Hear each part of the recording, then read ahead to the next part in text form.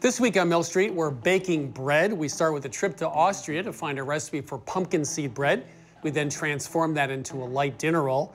Then we go to Portugal to make broa. This is a classic European loaf married to an American cornbread.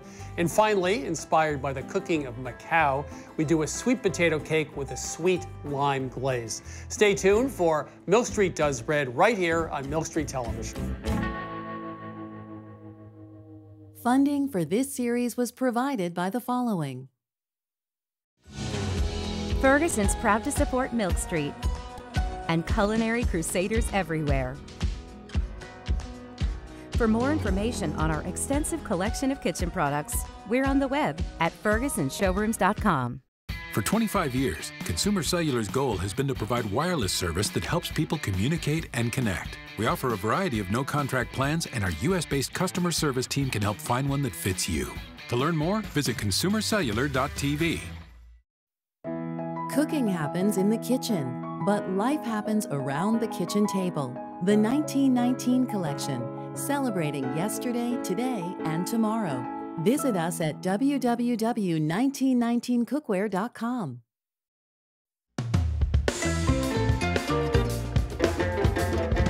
My mother-in-law is from Austria, actually from Salzburg, and so my wife and I go back hopefully every year to visit relatives there. And so we go to the farmer's market right in the center of town, and you can buy some sausage and cheese and Schwarzbrot, black bread, which is a specialty in Europe, especially Austria. It's a very dense breads, and they have seeds in them and they have grains. So the pumpkin seed bread is one of those Schwarzbrots. So we thought that was a lovely idea, but we wanted to lighten it up and turn it into a roll. And so our resident baker, Erika, has figured out how to do that. Yes, I have. And the first thing that we're going to do to really develop some great flavor in these rolls is we're going to make a sponge, which I know does sound intimidating to some people, but it's really not at all. We're going to mix a portion of our flour with some of the yeast, and we're going to let that sort of activate and develop some flavor. And for our sponge, we're actually going to use all rye flour. This is a ½ cup of rye flour. It has a wonderful flavor, and it's also very traditional. Rye flour can absorb 8 times up to its own weight in water. A friend of mine can absorb up to 8 times its weight in beer. Really? So they have something in common. Great skill. But what this does is actually really traps a lot of moisture into these rolls and makes them really moist. So I'm gonna go ahead and mix that, and we're gonna do 2 teaspoons instant yeast, and we're gonna do a tablespoon of honey. And then I'm just gonna add a ½ cup of water to this. And this is warm water, it's about 100 degrees. And this helps to get the yeast going and get it really active. I'm just gonna whisk this together. And then we're gonna let this sit for about an hour. It's gonna get about doubled in size. So before I do, I'm just gonna cover it real quick with some plastic wrap. While we're waiting on that, we're gonna move over here. We're going to work on the other great flavor component of these rolls, and that is the seed mixture. We're gonna be using pumpkin seeds, otherwise known as pepitas. And we did see a lot of recipes that called for all different ways of dealing with the seeds, oftentimes soaking them, but we didn't really feel that did anything to improve the flavor. So what we're gonna do is sort of develop a seed butter. And so before we do that, we're going to toast the seeds because that really does improve their flavor and brings out, a lot of their oils and aromas. So this is 1 cup of pepitas, and we're also going to add a ½ cup of sesame seeds, which really added a nice nutty flavor. And we're just going to cook these on medium heat, 5 to 8 minutes, and you're going to look for the sesame seeds to turn a nice golden brown color. Some of them may pop. But when sesame seeds start to color, they go fast. Right? They do, yeah, and you do. You don't want to walk away from this. You kind of want to keep an eye and keep stirring. Okay, so this is looking great. You can see the sesame seeds are nice light golden brown. We're going to turn that off. Okay, and now before we make our seed butter, I'm going to measure out a ½ cup of this mixture, and this is going to go on top of our rolls. It's a really nice garnish on top. Okay, the rest of this is going to go right into this food processor. And you really want to do this while the seeds are nice and hot. That helps release their oils. So you were saying earlier that in some of the older recipes, they soak the pepitas, whatever, because I assume the pumpkin seeds were sort of gnarly bits in the bread. Exactly. Right. But we're going to take this another step further. We're going to make a total nut butter out of them because the oils actually stay fluid at room temperature. So I'm going to go ahead and puree these for 1 minute. All right, so you can see the seeds are now really finely ground. And to make our butter, we're going to add butter. That's brilliant. I know, it's just riveting. This is 4 tablespoons of cold salted butter. And this is just going to take about another 20 seconds.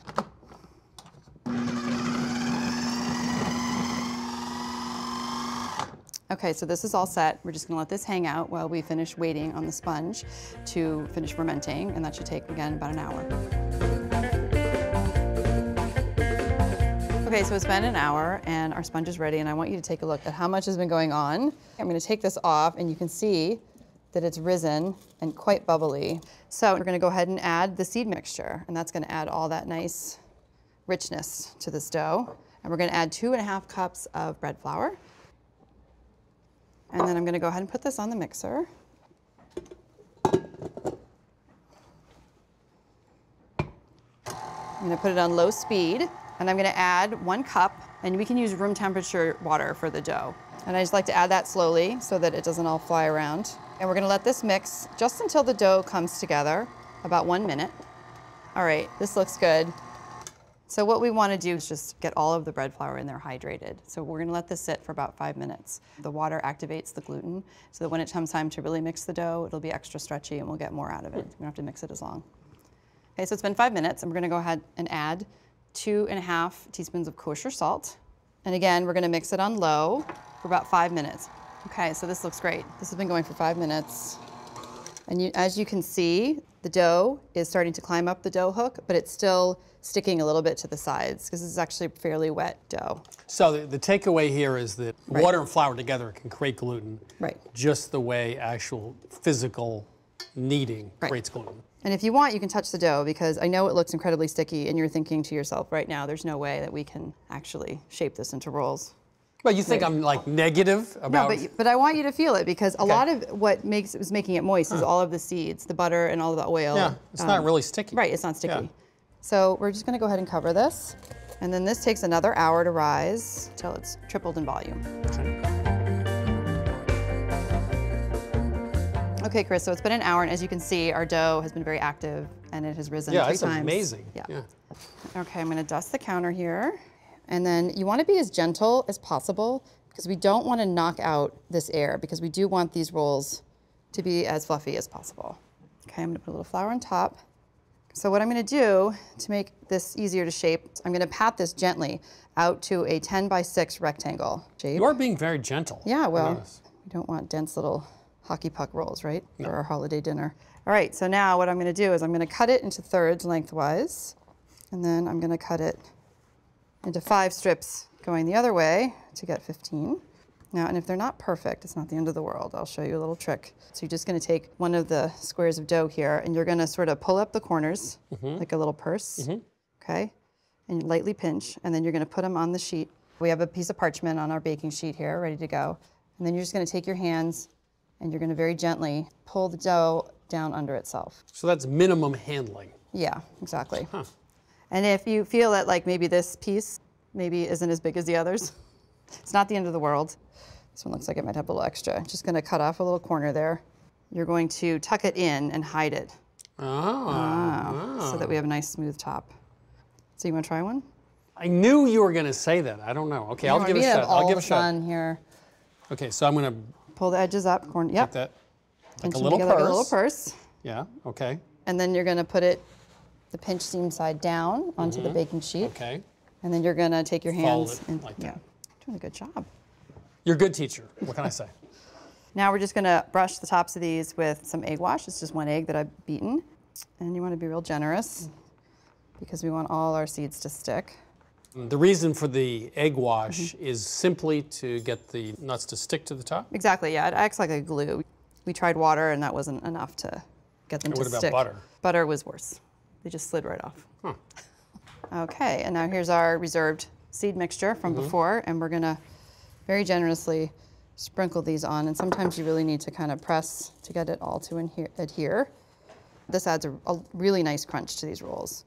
So you've got the nice soft, tender inside and the crunchy nuts on top. And then one last thing we're gonna do is we felt that a big hit of salt really intensified the flavor of the seeds. This is Malden sea salt. It gives you a nice little crunch and hit. We're just gonna sprinkle those on top.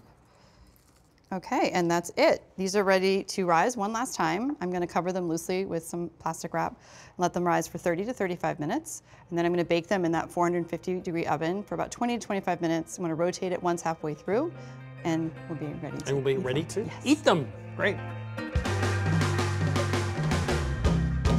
I gotta say, wow, because those look great. Well, you made half of them, so.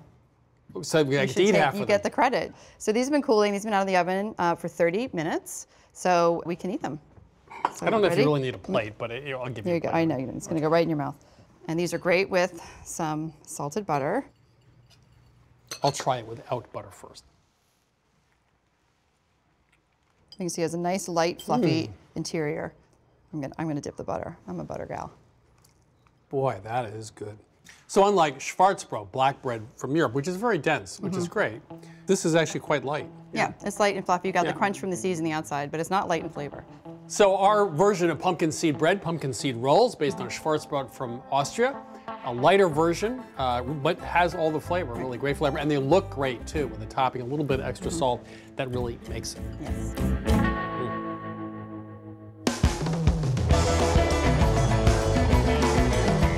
You know, I recently interviewed a guy called Abraham Conlon, who's co-author of a book called Fat Rice, based on the Chicago restaurant.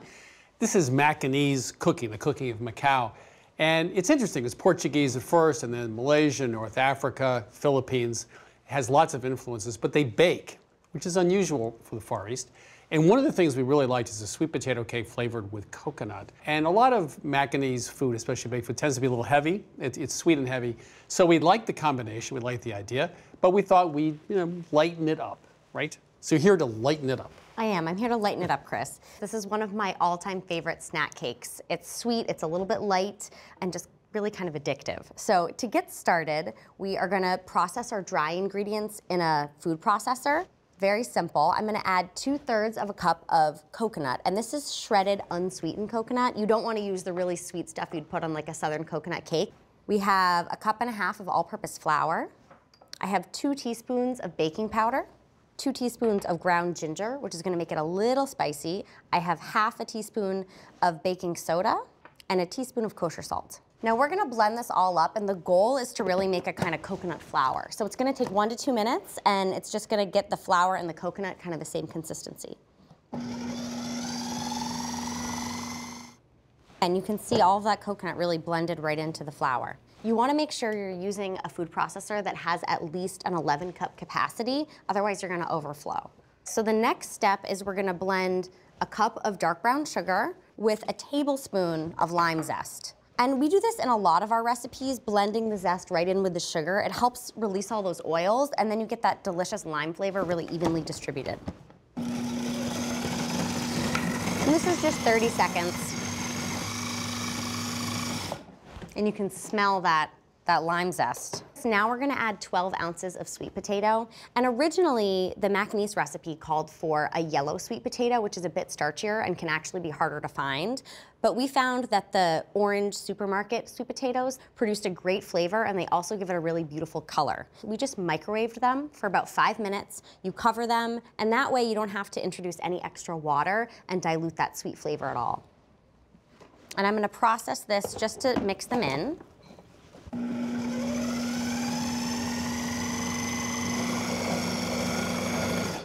Okay, now that that is blended, I'm gonna add 3 eggs. We have 3/4 cup of whole milk. The original recipe actually used coconut milk, but it made it very, very rich, and we wanted it just a little bit lighter. So it turns out whole milk is actually a bit less fatty. And 1 tablespoon of vanilla. And I'm just gonna blend this to combine. With the motor running, I'm gonna add 1/2 cup of coconut oil. We've warmed this a little bit just so that it blends in really nicely. And Chris, we used unrefined coconut here. You can really use either kind, but it really backs up that coconut flavor that we're bringing in with the dried coconut. So unrefined has more coconut flavor, right? Exactly. Now, I'm just going to carefully pour this in and gently whisk it to combine. You don't want to overdo this, Chris, because of course we don't want to develop the gluten too much.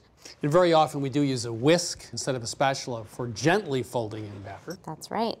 Okay, and then we're gonna put it in a 9x13 prepared pan, and all we've done is grease this with a little bit of that coconut oil.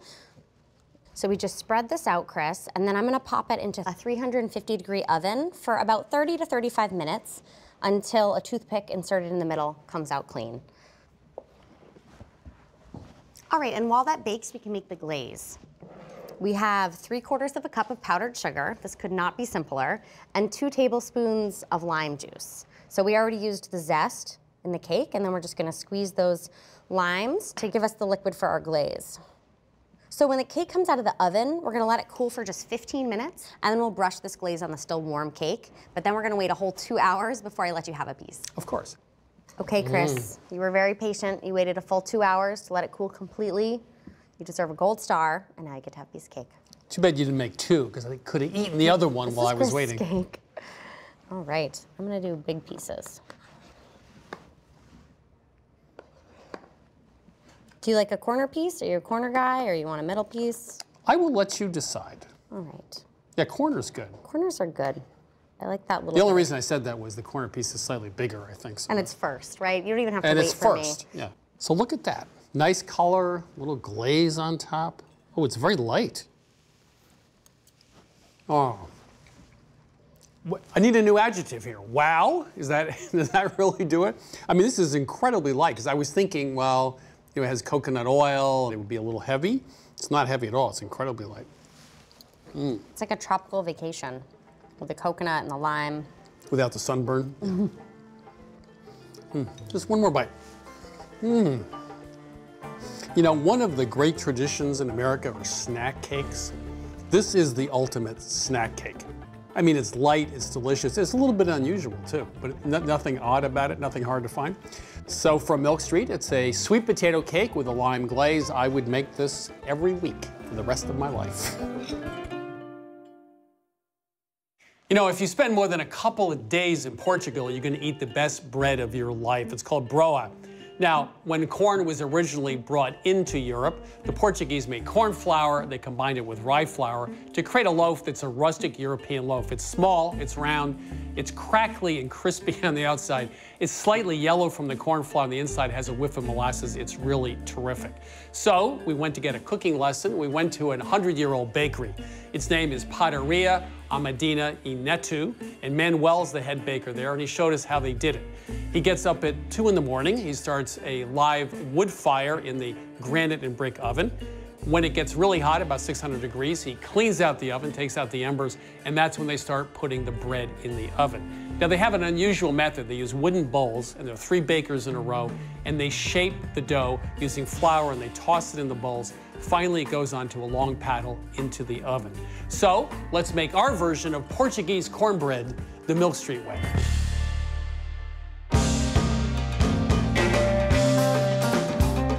This is a cornbread, Portuguese cornbread, but it's not a cornbread. I mean, it's not the cornbread that I would think of, which is, you know, a batter and a skillet. This is a very different thing. This is a yeasted bread. It is. It's a fantastic, dense, really satisfying, chewy loaf. It's made throughout Portugal in different styles, and this style that we're going to make today is based off of cornmeal mush. Now, we're starting with corn flour, which is a very finely ground cornmeal. You can use cornmeal, but it's going to be a slightly gritty, granular texture to the bread, so do look for corn flour. Okay. So we're starting with 1 2/3 cups.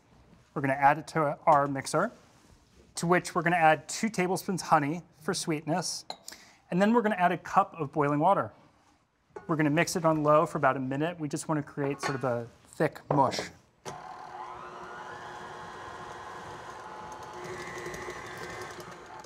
So that's looking good. So a lot of recipes, even for American-style cornbread or Southern-style cornbread, say hot water and cornmeal and make a mush out of it. Why do you do that? Well, you do it to hydrate the cornmeal. The cornmeal itself can be pretty hard, And by hydrating it, you're going to soften it. You're also going to ensure that the bread is very moist and tender. Okay. And now we're going to wait about 30 minutes because we want it to be just warm to the touch. If we add the yeast now, it's going to be too hot for the yeast and could either kill the yeast or it's going to rise too quickly and you're going to have an unstable crumb structure. Okay. So Chris, it's been about 30 minutes. The bowl has cooled off. It's just warm to the touch. So it's time to finish the bread. To this corn mush we've made, we're going to add 1 cup of bread flour, add ½ cup of rye flour. Love the way it combines with the corn for this really rich flavor here. We're going to add 2 teaspoons of yeast. Now this is instant yeast or rapid rise? Yeah. Yep.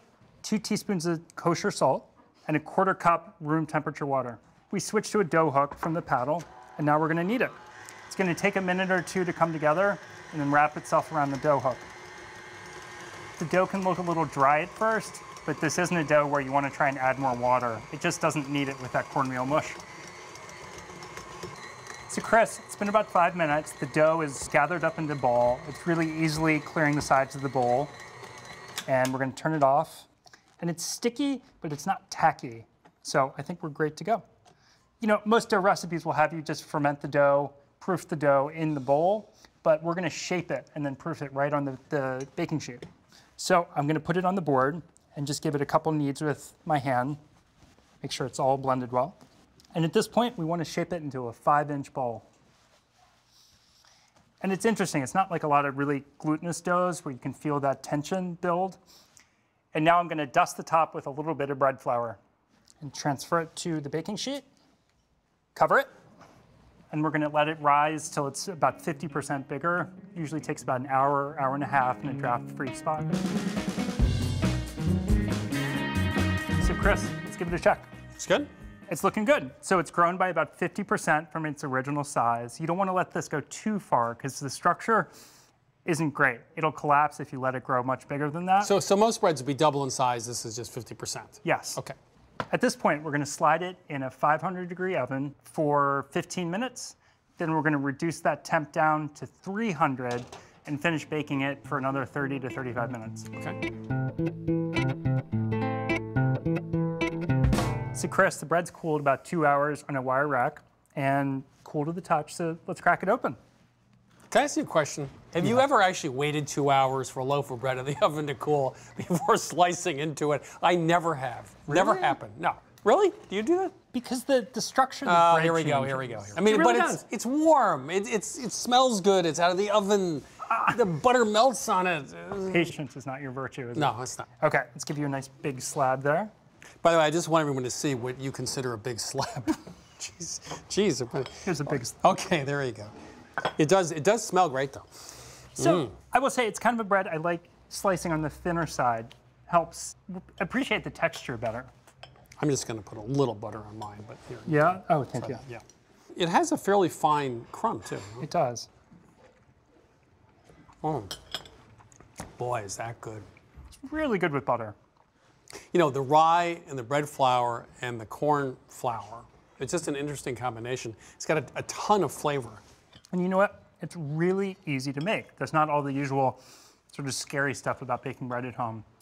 I have a question. So usually you proof the dough, you shape it, and then let it rise a second time. This is a 1 rise dough? 1 rise, that's it. Huh. That's all you need. It is sort of a dense, compact loaf, and you let it rise a second time, the structure's not there. You know, I've always said that American Southerners know more about cornbread than anybody in the world. They don't put their sugar in it, which is really important. But it turns out that Portugal also knows a lot. This is corn flour, rye, and bread flour. Very different than, of course, the American cornbread, but it's really, really a terrific loaf. It's sort of a mix between cornbread and a rustic European loaf. It's really great. So you can get this recipe, Portuguese cornbread, and all the recipes from this season of Milk Street at milkstreettv.com. Funding for this series was provided by the following. Ferguson's proud to support Milk Street and culinary crusaders everywhere. For more information on our extensive collection of kitchen products, we're on the web at fergusonshowrooms.com. For 25 years, Consumer Cellular has been offering no-contract wireless plans designed to help people do more of what they like. Our US-based customer service team can help find a plan that fits you. To learn more, visit consumercellular.tv. Cooking happens in the kitchen, but life happens around the kitchen table. The 1919 collection, celebrating yesterday, today, and tomorrow. Visit us at www.1919cookware.com.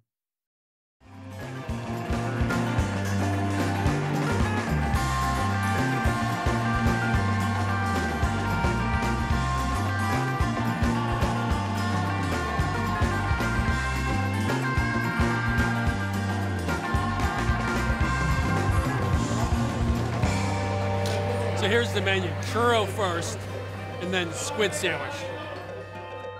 It's hot, it's crispy, it's delicious.